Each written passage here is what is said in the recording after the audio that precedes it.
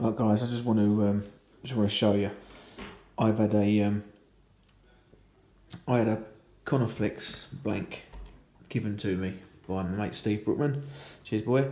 Sat in my garage for about 3 years and I never got it built until now.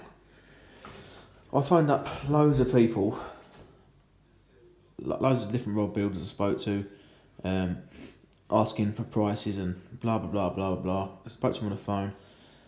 One of them was quite rude. I'm not going to say no names. One of them was quite rude. Talked to me quite like I didn't know what I was talking about.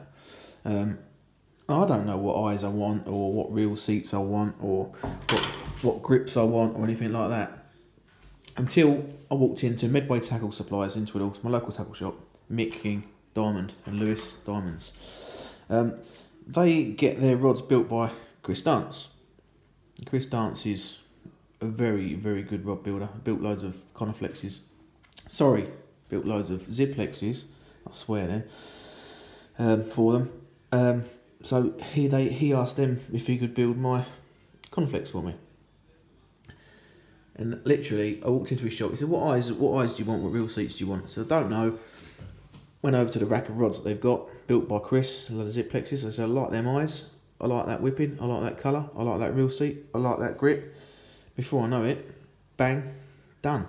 So what I'm trying to say is, give them a go. Give them a go. Speak to them. It's so much easier. I literally just took the blank in there, picked a rod off the rack, said, "I like them eyes. That's what I want."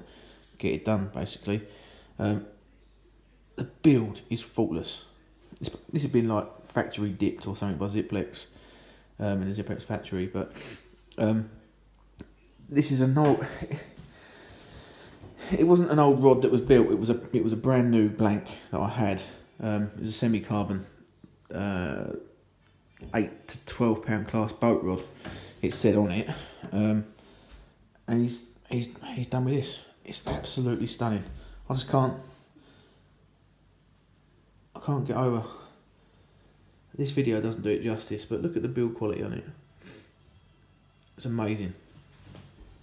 You can't get no better than that. You really can't. So yeah, head over to Medway Tackle Supplies and have a word with Mick and Lewis, and they'll help you out. They'll put you through. But them eyes, oh, lovely. So can't wait to give this a go. It's nice and light. I'm gonna put a reel on it in a minute and put a bit of line for it. But yeah, I just can't get over it. It's lovely. I'm like a kid in a sweet shop, mate. When I got it, you cannot get a better rod than that. I don't know how well this is gonna come out, but you can never judge a rod by the look as well. Like, put a reel on it and put line for it and see the way it bends, because they do bend tests. When a decent rod builder makes a rod, he will put the eyes. He'll do a bend test and he will put the eyes where they need to go. Now I had another Cono-flex rod, and if you look where that last eye is, that wasn't there. So when I bent into a fish, the line literally went the other side of the rod.